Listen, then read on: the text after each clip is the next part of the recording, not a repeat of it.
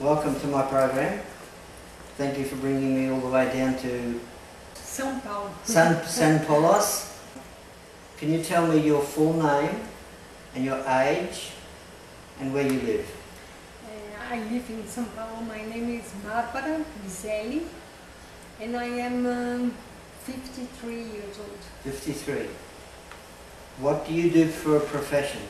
I am a medical. You're a medical doctor. Yes. And your specialty is endocrinology. Yes.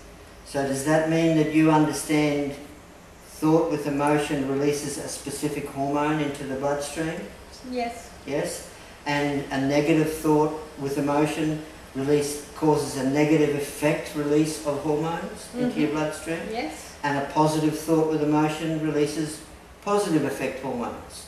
Every hormone is needed in the body, it has a job, but when the hormones are not enough or too much, it causes problems, correct? Correct. Okay. You also would know that when you suppress grief, it causes a release of excess hormones, grief hormones, that makes your muscles go tight and interferes with your moods, correct?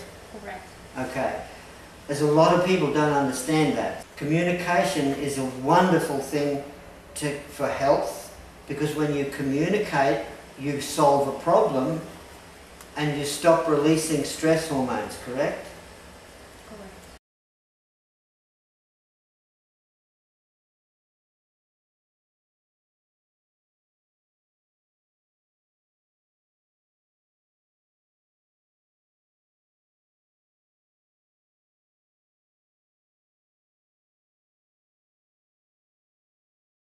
When you were dizzy, did you have a feeling of falling to only one side or any side?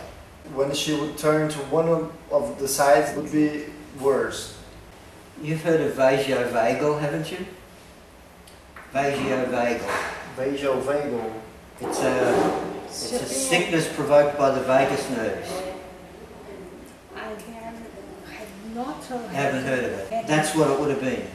That's what it would have been. See, when you bend over, did you feel sick? Yeah, she would feel sick when she bent over. Yeah. But she doesn't remember. It's not common, but 1 in 4 or 5 MS patients gets that. Yeah, alright. And you did vomit. And usually only when you turn your head to one side that made you feel like you had to vomit. Yes.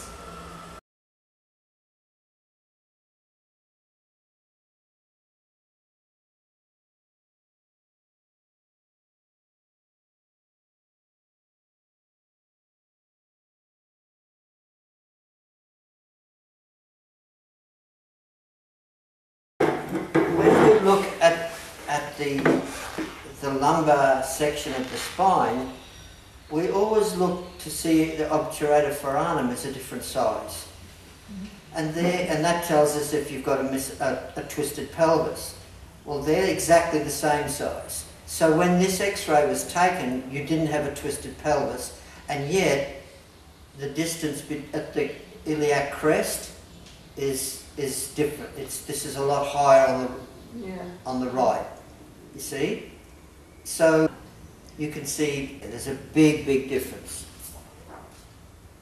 It's probably a ½ inch. But when you stand up, I can check that. So if you stand up, I put my finger in here and I feel the iliac crest. See, I can see a ½ inch difference.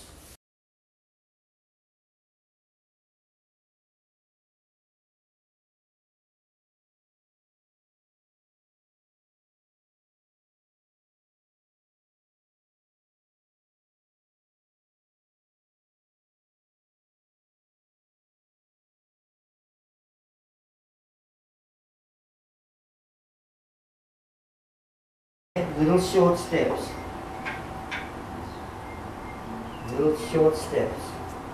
Everything is still too tight. It's too tight. Let go. Let go. Let it all drop on the floor. Let it drop on the floor. Come on. You've done this before for years. You did it for years. Do it again. A little. That's better. Okay. You still Stop. Stop. Stop. And stop. Yeah? Now, you don't need to do this. So you've got to relearn not to do that anymore. Watch my foot. It's really small movement. You only bend your knee a little bit.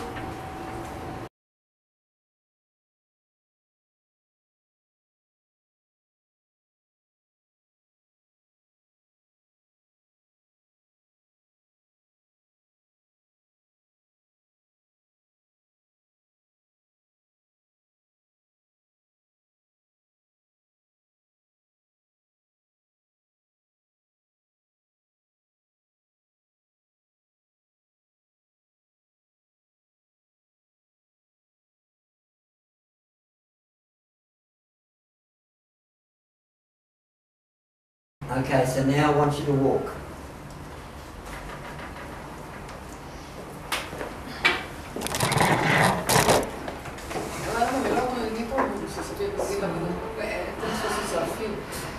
It's like music, it's like do music is dum dum dum dum dum dum dum dum. Yes. Yes, that's better. Heel toe. Yes. Yes. That better? Heel toe and flow. Heel toe and flow.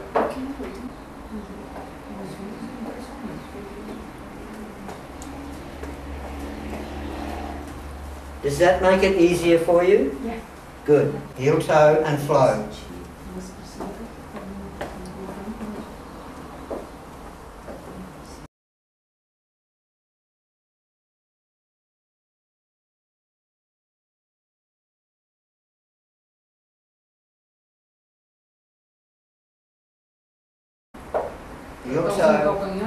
Heel toe and flow. And it's quiet now without you trying.